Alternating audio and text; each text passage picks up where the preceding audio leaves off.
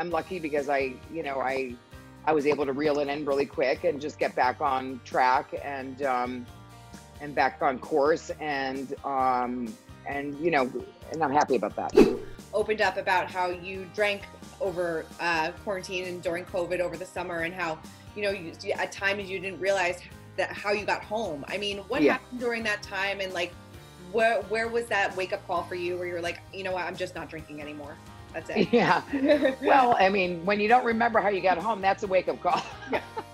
But I think, it happens to a lot of people more often than not. And people don't want to admit it. And I was very honest and open about it. And when I saw it on the show, I was like, that was too much information, But I think that it's highly relatable. I think that people have had that same experience, and and I hope that I can inspire someone who says to themselves, oh my God, I do the same thing. Maybe I should stop drinking. So I wanted to share and be honest. And because I know that a lot of people, through my experience, it happens. And I think that, it's a scary thing. And, when it happened to me, I said, that's it. And that was another wake up call for me. And,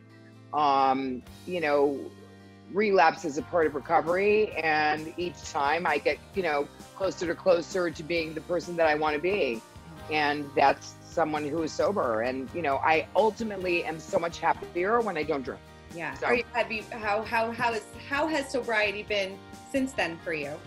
Well, I think the more you don't have something, the less you miss it. Yeah. So I'm totally back on track, and I feel really good, and it doesn't bother me as much as it used to, and I feel like every time I get to a different place, and it's a better place. Yeah.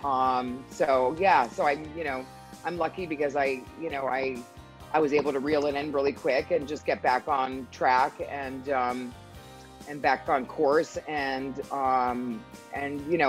I'm happy about that. Yeah. Good. That's great. Congratulations. I mean, was it nerve-wracking kind of going into this season then, like knowing what happened over the summer, and then obviously you're thrown into these situations where it's probably easier to have a drink sometimes with all the drama going on. So was it hard for you? And I know Leah was kind of like your wing woman this season too. Yeah. And I also have the support of the sober community, and I had a coach that was helping me, in the very beginning, and it was important. I wanted to come into the season really strong in my sobriety, and that's why I was really honest about it. It's like, I relapsed, but I'm back, and and this is where I want to be, and and so I just feel a lot stronger, and I feel like that with the support of the sober community, and I have a lot of friends, and I feel like it just feels right. So